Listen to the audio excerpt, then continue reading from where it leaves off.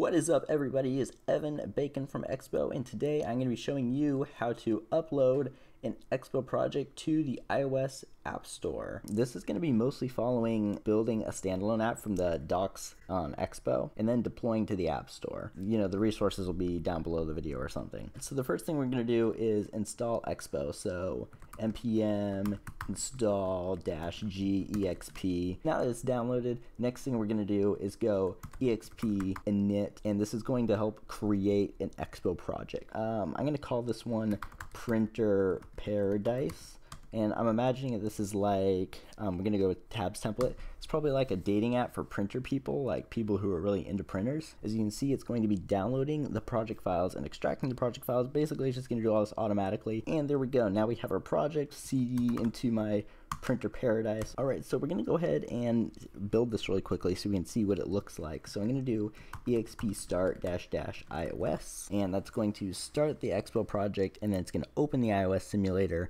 If you don't have Expo downloaded, it's going to download Expo onto the simulator, and then it's going to open this app in Expo. Okay, here we go. So now it's opened up, and this is the app that we're going to get when we publish to the App Store. So, you know, it's looking pretty generic, but you can change this and publish it whenever you want. So before we go to publish it, we need to do a few things. Come over here to iOS, and we're going to add a bundle identifier. So bundle identifier, and then we are going to give it a unique string that's going to be the bundle identifier on the App Store. So we're going to go with like com dot and then your company name. Usually I'm just like a single entity when I'm posting this, so it'll be Evan Bacon, and then, you know, like Printer Paradise or something. And that will work for our bundle identifier. When you do Android, you're going to add the Android object. Just going to go ahead and cheat that in there. The next thing we're going to do, and this is kind of the last thing for preparing it, is we want to make sure that it has the right kind of icon for the Apple App Store. So you see this one has transparency in it, and you can't post any transparency in the icon when you go through Apple. So let's go reveal in Finder. Now I just had this lying around from my last project, so we're just going to go ahead and use this icon.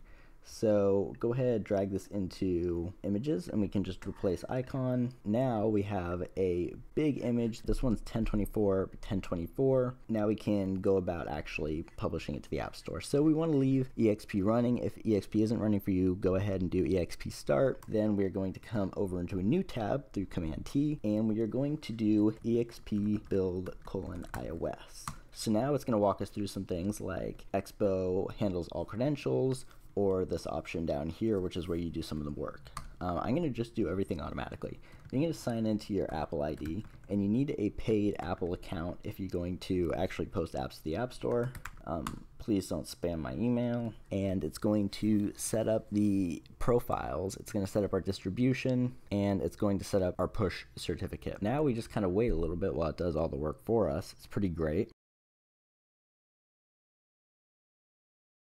Alright, sweet. So now that this is done, we see that our app is all published, the bundles are built, the assets are uploaded, we have a URL that we can hit on Expo. Now we're going to our Expo servers are going to be building the IPA file for us. We can monitor it at any time by typing exp build status. And it looks like the build is in progress.